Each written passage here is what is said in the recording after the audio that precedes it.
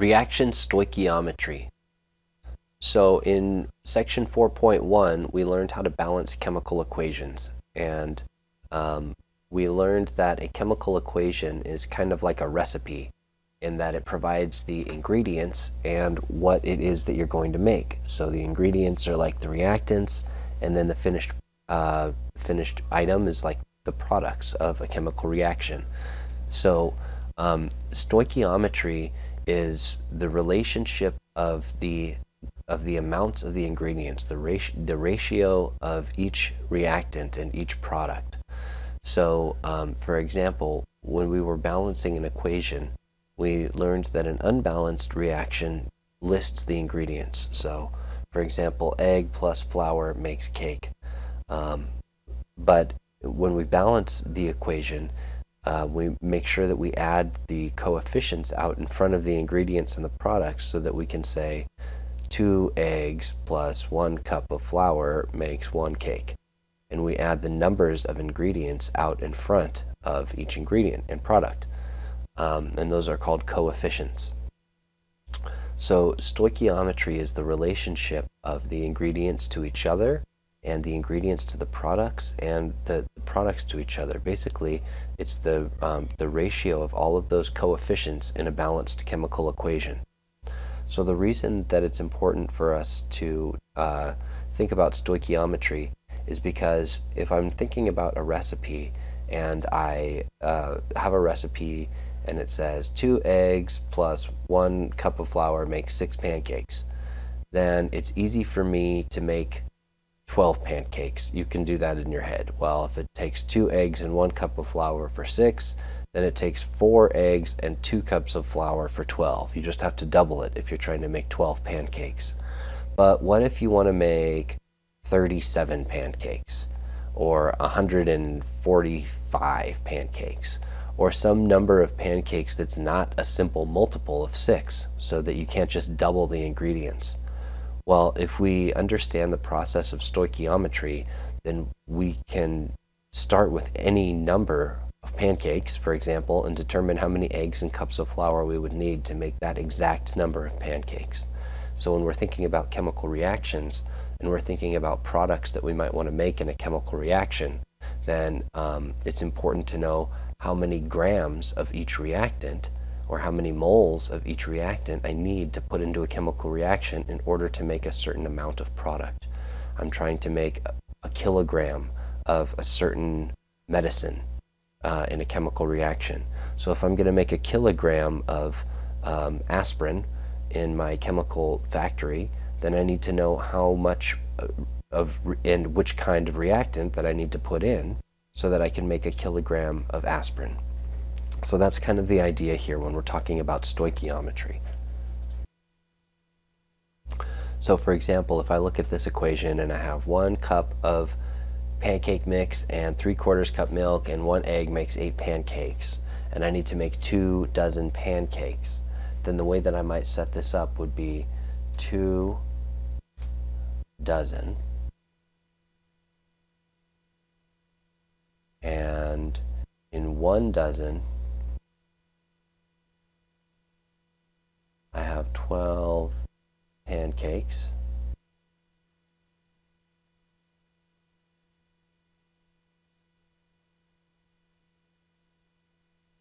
and for every 8 pancakes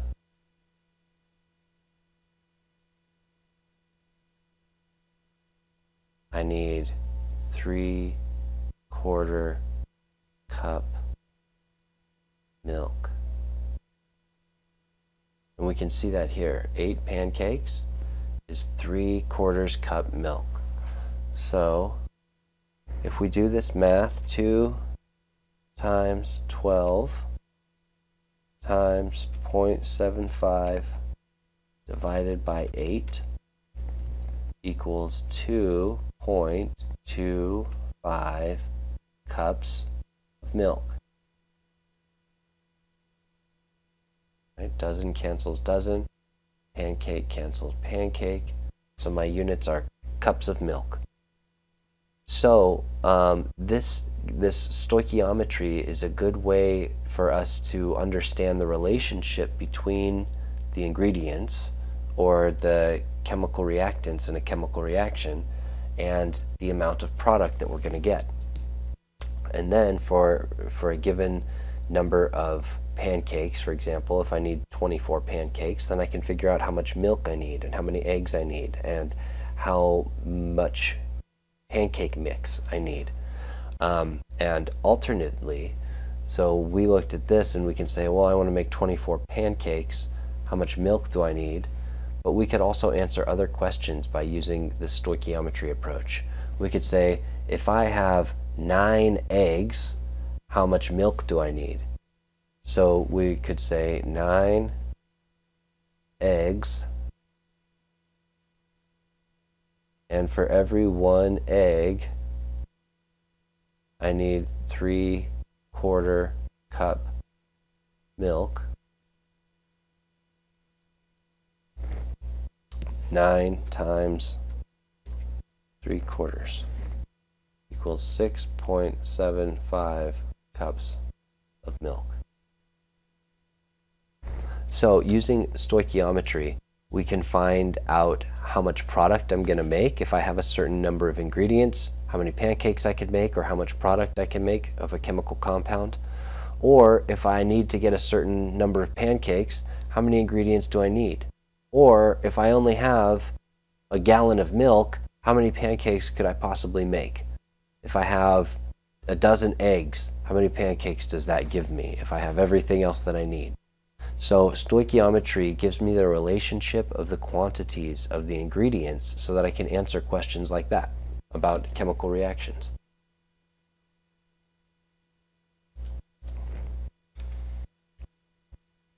So it's important when we're trying to answer stoichiometry questions that we start with a balanced chemical equation.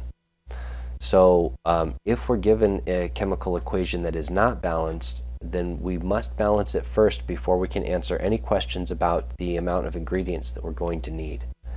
So the coefficients that go in front of a balanced chemical equation, in front of the chemical compounds, those are the numbers that allow us to do these kinds of calculations in a stoichiometry analysis. So how many moles of I2 are required to react with 0.429 moles of aluminum according to the following equation? 2 aluminum plus 3 iodine makes 2 aluminum iodide. So here's our recipe, right? 2 eggs plus 3 cups of milk makes 2 biscuits or something. Right, so it's just a recipe. A chemical equation is just a recipe, and I have my ingredients on this side, and I have my products on this side. So just like in any problem where we're trying to do some kind of unit conversion, we're always going to try to find the numbers that are important in the word problem. So in this one, we have 0.429 moles. And what we're being asked is how many moles of I2. So we don't really have, I guess the other piece of information would be the balanced chemical equation down here. And that's essential when we're doing a stoichiometry problem. We have to have that balanced chemical equation to start with, or we can't answer a question like this. So the number that we're given with that we start with is this 0.429 moles of aluminum. So if I have moles of aluminum on the top, I have to put moles of aluminum on the bottom. And if I put moles of aluminum on the bottom and the question's asking how many moles of iodine do I need, then I should put moles of iodine, I2, on the top. So to fill this in now, we've got to put the numbers in. Our units look right. So the way that we've set this up now, moles of aluminum and moles of aluminum will cancel, and I'll be left with moles of iodine. But now we've got to figure out what numbers go in here. So according to the balanced chemical equation, it says 2 aluminum and that means 2 moles of aluminum plus 3 I2. That's 3 moles of I2. So we look up here in the balanced chemical equation, and I take those numbers, the coefficients that are in front of each chemical compound, and those become the numbers that go inside the parentheses in a stoichiometry problem. So then we put this into the calculator, 0.429 times 3 divided by 2. 0.6435 moles of I2. And if I look over here and I have 3 sig figs, then I can keep 3 sig figs on my number, so that gives me 0.644 moles of I2. So that's saying, for example, it becomes very abstract when we're talking about these chemical equations, and we're putting chemical compounds in here and talking about moles and talking about grams. It's very hard to understand the connection. So that's why I keep talking about pancakes and making biscuits and cookies, because it's the same exact thing when you're trying to make a recipe, and the recipe is for 12 cookies and you want to make 23 cookies. You have to do the same exact kind of math, and this is how you would do it. So that's why I keep talking about cookies, is that the idea here is that this says, this is a problem that says how many, if I have 0.429 ounces of milk, how many eggs do I need in order to make 2 biscuits? Right? So that's how to interpret a question like this. So this is my recipe.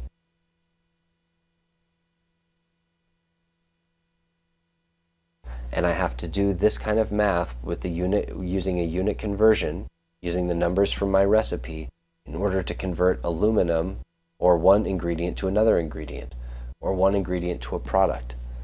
So we can see here the reason that let's try to make sense of these numbers. Now we're talking about eggs. It's easy to talk about whole numbers of eggs, and now we're talking about 0.429 moles and 0.644 moles. Well, let's think about those numbers. I start with 0.429 moles of aluminum, and then it says that's going to require 0.644 moles of iodine. Well, this number is bigger than that number. Is that right? Well, according to my recipe, I need more iodine than aluminum, because my recipe says I need 3 moles of iodine, and I only need 2 moles of aluminum. So my moles of iodine is bigger. I have 0.644 moles of iodine required, and I have 0.429 moles of aluminum required. So do those numbers make sense? Well, let's see where they come from. If we put 0.644 moles of iodine on top and 0.429 moles of aluminum on the bottom, and we put that into the calculator, 0.644, then I get 1.5, which equals 3/2. Right? So this ratio right here, 3/2, that is the ratio from my recipe. 3 moles of iodine for 2 moles of aluminum. But I don't have 2 moles of aluminum. I only have 0.429 moles of aluminum. So if I only have 0.429 moles and I can't make this recipe because I don't have the 2 moles of aluminum that I need, well, I have iodine. How much iodine do I have to use to make less than the recipe would make otherwise? So I still have this ratio right here, 0.644 to 0.429, is the same ratio as 3/2. So that's what stoichiometry lets us do. It allows us to take any starting amount, anything that we start with. We can say, well, how much of the other ingredients or products do we need that's going to always give us this 3/2 ratio, if the 3/2 is what our equation tells us.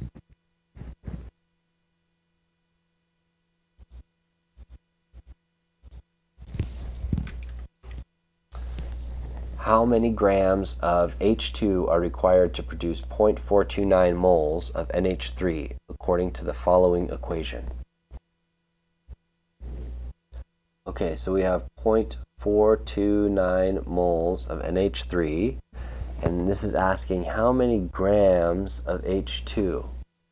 All right, so we'll start with the same thing. We're going to start in the same place we did last time. We start with this number that we're given, 0.429 moles of NH3.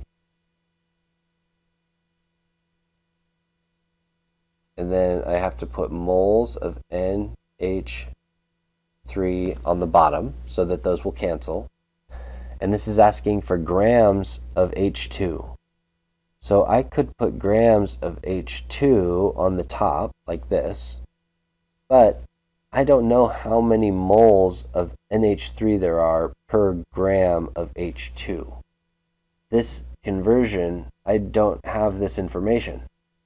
If I had this information, how many grams of H2, if I had something that had units of grams of H2 per moles of NH3, then I could plug it in here. But I don't have the problem didn't give me that information. So, although that's what I want, I can't get there directly. But if I know how many moles of NH3, then and I'm trying to get to grams of H2,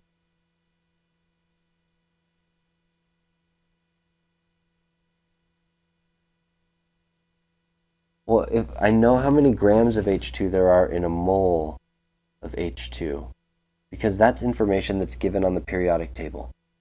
The grams of a compound per mole, I just used the atomic mass in the periodic table for each element and add up all of the elements in the compound to generate the molar mass. And then I can use that molar mass, oh no, this is H2. So this would be 2.02 grams of H2 in 1 mole of H2. So how do I get from moles of NH3 to moles of H2? Well, that's the information that's in a chemical equation. How many moles of H2 are there? 3. How many moles of NH3 are there? 2. So this happens to be the same 3/2 ratio that we saw in the last equation. It doesn't have to be that ratio, but this equation is asking us something, and we're given a chemical equation that gives us the same ratio, 3/2. So let's make sure that our units cancel out, and we have moles of NH3 on top and moles of NH3 on bottom, moles of H2 on top, moles of H2 on bottom, and what I'm left with is grams of H2. So let's put this into the calculator. 0.429 times 3 divided by 2 times 2.02. 1.2999 grams. So I have 3 sig figs here. I should keep the first 3 over here. So I look at this 9, which tells me to round up. So I get 1.30 grams of H2.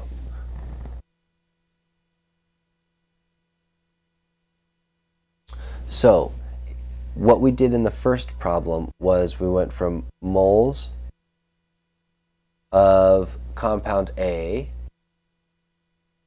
to moles of compound B. It said if I have 0.429 moles of aluminum, how many moles of iodine do I need? So we went from moles of A to moles of B. In this problem, the next one we did, that was 4.8. In 4.9, we went from moles of NH3 to moles of H2 to grams of H2. Let me change this, A and B. I was just putting in variables because I forgot what they were. Moles of aluminum to moles of I2. So you can see the pattern. When we're doing stoichiometry, we can go from moles of one substance to moles of another substance when we use a balanced chemical equation.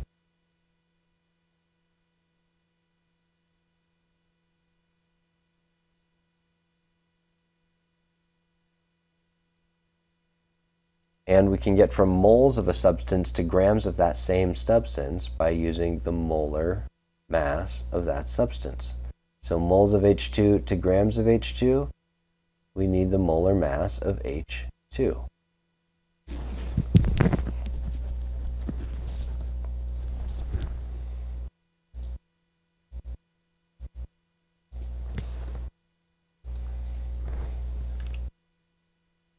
Okay, what mass of sodium hydroxide would be required to produce 16 grams of the antacid milk of magnesium hydroxide by the following reaction? Okay, so remember, when we're doing a word problem like this, don't get intimidated by how many words there are. So this question is asking for what mass of sodium hydroxide. And let's see, would be required to produce 16 grams. It's a lot of words to say 16 grams of this. 16 grams of the antacid milk of magnesium hydroxide, blah, blah, blah. It's just this, 16 grams of MgO2. Now let me include this up here. So this is asking what mass is grams, of sodium hydroxide would be required to produce 16 grams of magnesium hydroxide. So we're trying to get to grams of sodium hydroxide, and we're given grams of magnesium hydroxide. So let's work backwards a little bit. If I need grams of something, then what did I have just before that? Well, we can answer this question because we just solved that problem.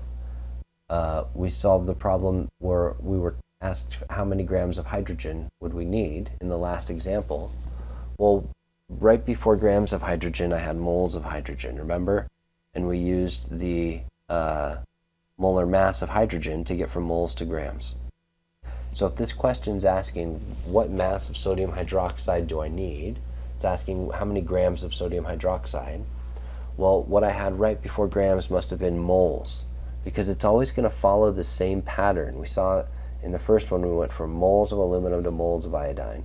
In the second one we went from moles of NH3 to moles of H2, and then grams of H2. So here we're going to go from moles of magnesium hydroxide to moles of NaOH to grams of NaOH. But in order to do that, because we're starting with grams of magnesium hydroxide, I have to start with grams first. So this map that I just drew here is the map that we're always going to follow with stoichiometry problems. So we can fill in the specifics by putting magnesium hydroxide and sodium hydroxide and whatever the actual compound is that's in the specific question that we're dealing with. But to take some of these figures out of there and make this an easier diagram to look at, in general, this is always the scheme that a stoichiometry problem follows. Grams of A to moles of A to moles of B to grams of B. And what that means is that if I'm given grams of a compound, like I was in this problem right now, if I'm given grams and it's asking me to get to grams of something else, then this is the scheme I have to follow. Grams of A to moles of A to moles of B to grams of B. If the problem is asking how many moles of B can I make if I have this many grams of A, then I have to follow this this sequence: grams of A to moles of A to moles of B. If the question is asking how many moles of B can you make if you have this many moles of A, then I have to follow this sequence: moles of A to moles of B. So this is set in stone. This sequence right here, grams of A to moles of A to moles of B to grams of B, is always the same for every stoichiometry problem, always. The only thing that changes is what A and B are. So whenever I'm doing a stoichiometry problem that asks me to convert from grams of one thing to grams of another, or moles of one thing to moles of another, I always have to follow this pattern right here. So let's apply this pattern to this one. This says I have 16 grams of magnesium hydroxide. So that's the number that I'm given where I start. And I always have to follow this scheme. So I go grams of magnesium hydroxide. I have that in the numerator, so I have to put that down here in the denominator so they'll cancel. And according to my scheme, I go from grams of A to moles of A. So grams of magnesium hydroxide to moles of magnesium hydroxide. So we calculate the molar mass of magnesium hydroxide by looking up the elements on the periodic table: 1 magnesium, 2 oxygens, and 2 hydrogens. And we come up with 58.3 grams in 1 mole of magnesium hydroxide. So magnesium hydroxide, moles of magnesium hydroxide on the top, moles of magnesium hydroxide on the bottom, so that those will cancel. So according to my scheme, I go from moles of one substance to moles of another. So this question's asking me to go how many grams of NaOH. So in order to get to grams of NaOH, I first have to get to moles of NaOH. So this is one, according to my balanced chemical equation up here, the coefficient for magnesium hydroxide is 1, and the coefficient for sodium hydroxide is 2.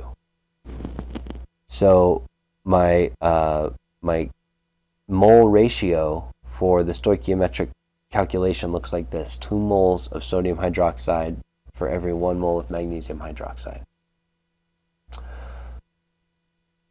If I have moles of sodium hydroxide on top, I need to put moles of sodium hydroxide on the bottom, so they'll cancel. And my pattern says I'm going from moles of something to grams of that. So moles of sodium hydroxide to grams of sodium hydroxide. And this is grams per mole, so this is just the molar mass that I look up on the periodic table. So we calculate the molar mass of sodium and oxygen and hydrogen and add them together. All right, let's make sure that our units cancel out. Grams of magnesium hydroxide, grams of magnesium hydroxide, moles of magnesium hydroxide for moles of magnesium hydroxide, moles of sodium hydroxide to moles of sodium hydroxide. Okay, so let's put this into the calculator. 16 divided by 58.3 times 2 times 40 equals 54.889 grams of sodium hydroxide. So let's account for sig figs. I have 2 sig figs over here, so I should keep 2 sig figs over here. Look at the 8, which tells me to round up. So I would get 55 grams of sodium hydroxide. These problems that we just looked at involved going from moles. In the first problem, we went from moles of a substance to moles of another substance. And the stoichiometric factor is what we get from a balanced chemical equation. In the next problem, we went from mass of a substance to moles of a substance to moles of another substance. In the last problem, we went from mass of A, grams of A to moles of A. Then we used the balanced chemical equation to convert from moles of A to moles of B, and then the molar mass of B to get from moles of B to grams of B. So this scheme here shows us all of the various different possibilities for these kinds of calculations. So for example, if I'm talking about two liquids and I want to know if I have milliliters of one substance and I want to know how many milliliters do I need of another substance in a reaction where A is a liquid plus B, which is a liquid, makes C, which is a liquid, well, then I maybe am going to start with milliliters of A. How many milliliters of A do I need for this many milliliters of B? So in that case, I would go from milliliters. The density is grams per mil, so then I could get grams. The molar mass is grams per mole, so then I can get moles. And this is all of one substance, so mils of A, grams per mole of A, or grams per mil of A, grams of A, grams per mole of A, moles of A. And then we use the stoichiometric factor in a balanced chemical equation. So balanced equation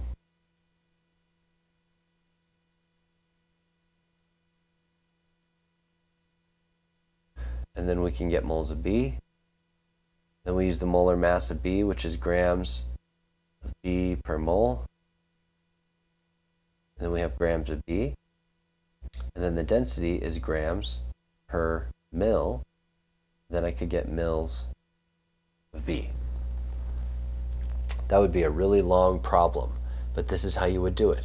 You would convert you always have to get to moles. Notice that moles is here in the middle. So regardless of what we're given, if we're given milliliters, we have to convert milliliters into moles. So we would have to go here first. If I'm given grams, I have to convert grams to moles. If I'm given volume of a solution, this is up here, this is volume of a pure substance, so I'd use the density. If I have the volume of a solution, then I can get moles of that substance. If I have the number of particles, then I can convert that to moles. So everything goes to moles. I'm always trying to convert to moles.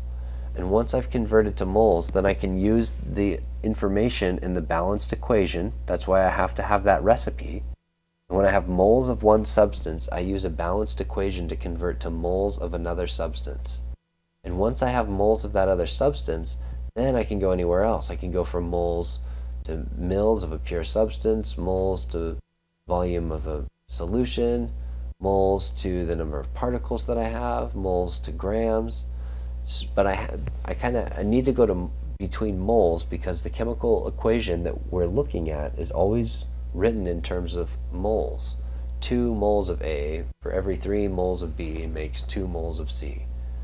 So since the chemical equation is written in terms of moles, then we need to always convert to moles of a substance first, and then use that equation to convert to moles of another substance, and from there we can go to any of the other units.